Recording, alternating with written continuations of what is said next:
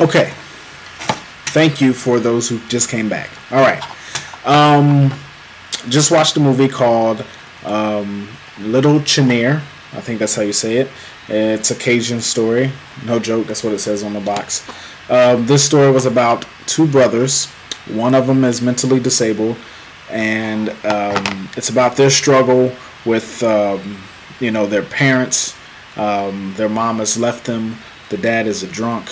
They don't see him often, and they're just struggling to survive socially, man.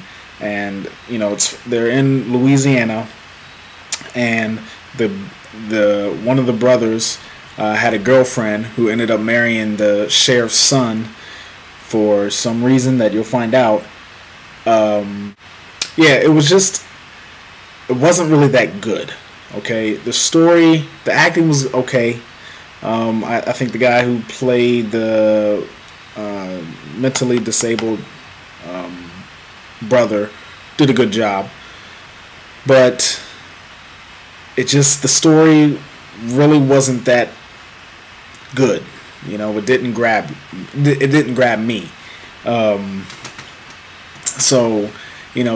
was a climax at the end where you knew it was the climax, but it really didn't feel like one. It was just, it really wasn't that good of a story.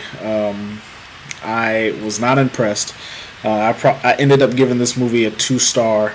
For those of you who have Netflix, you know what I'm talking about.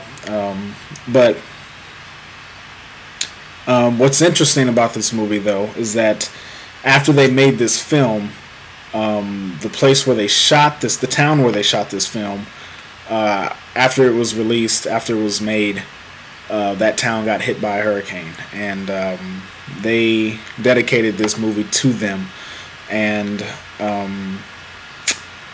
they had a real eerie shot right before the credits hit, at the end, where they showed you a scene from a movie, and they showed you the scene of a road, and they showed you another scene, or another picture of the road after the hurricane hit.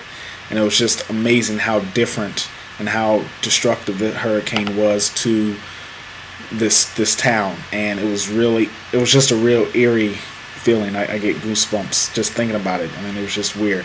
But I would definitely say rent the movie. Tell me what you think. I wouldn't buy it. I'm sorry.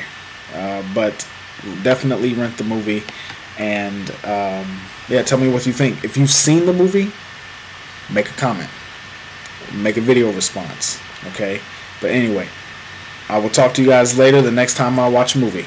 Alright? Subscribe, rate, and enjoy Evanescence. I haven't came out with an album in a while. I don't know why.